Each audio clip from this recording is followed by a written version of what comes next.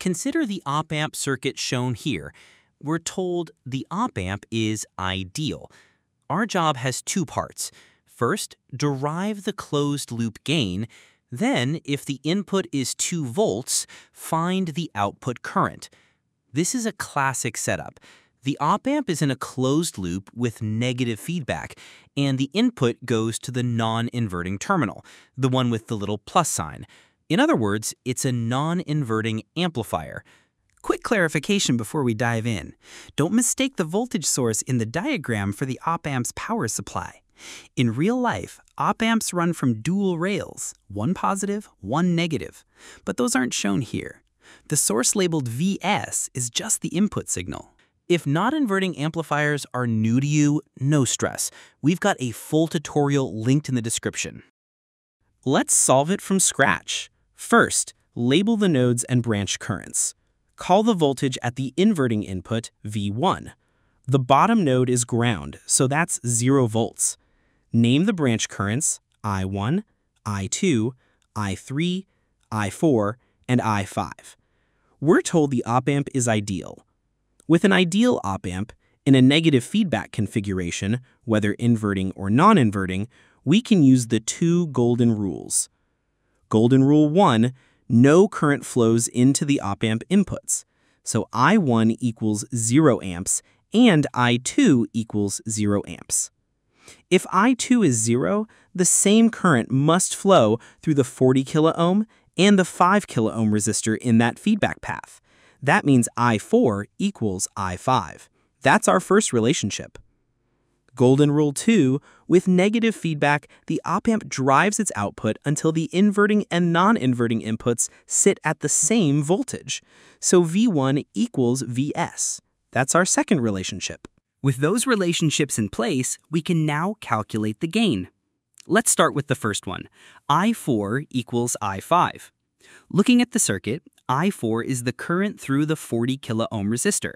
By Ohm's law, current is just the voltage difference across the resistor divided by its resistance. So, I4 equals VO minus V1 over 40K. Similarly, I5 is the current through the 5 kiloohm resistor. That's V1 minus 0 over 5K. Since I4 and I5 are equal, we can set those two expressions equal to each other. Solving gives us VO equals 9 times V1. And from the second relationship, we know V1 equals Vs. Substituting, we get VO equals 9 Vs. That's our third relationship. So, the closed-loop gain is VO over Vs, which equals 9. That means the input is amplified by a factor of 9. That's the answer to the first part of the problem. Now for the second part of the problem. If Vs is 2 volts, what is the output current? From our earlier relationship, VO equals 9 times Vs. So with Vs equals 2 volts, VO comes out to 18 volts. Let's look back at the circuit.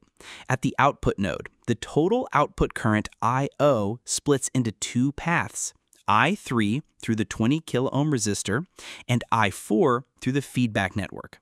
By Kirchhoff's current law, I0 equals I3 plus I4. Let's write those currents.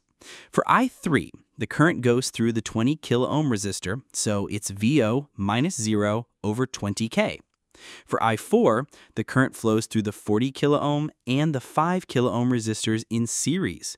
We can combine them into a single 45 kiloohm resistor, which makes I4 equal to VO minus 0 over 45K. So the total output current I0 is VO over 20K plus VO over 45K. Now substitute VO equals 18 volts. Solving gives an output current of about 1.3 milliamps. And that's it. We've derived the closed-loop gain and calculated the output current through the load.